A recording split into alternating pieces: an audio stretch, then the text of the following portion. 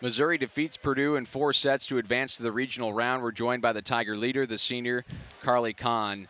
And Carly, an emotional match for you guys. We'll talk a little bit more in a moment about what this means vis-a-vis 2013. But, you know, Purdue's a tough team. A lot of adjustments in this match. How did you guys manage kind of the emotional roller coaster of the 4-setter here tonight? I think that's something that we've done this whole year. I think we have a calm confidence. That's what Mel likes to say anyway. But we're pretty steady.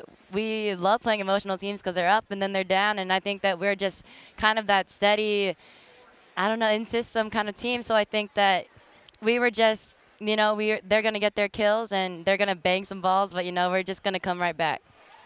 Now, in 2013, you were in the same spot. You were second round playing Purdue, but that year you lost to them. How does it feel to beat them this year? I think it feels amazing, honestly. I mean, especially as my senior year, I think that this was our goal. We wanted to get to the Sweet 16, and now that we've done it, and just beating Purdue was just icing on the cake.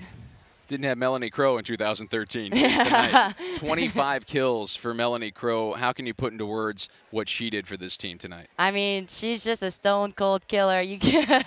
She's got such a great arm. She's smart. She's just out hitting high hands, and I think she's really grown a lot in this 1 year, and I think it's really amazing what she's done for this program. Carly, thank you and congratulations. Thank you so much. Missouri's moving on to the regional round as they advance in the 2016 NCAA Volleyball Championship.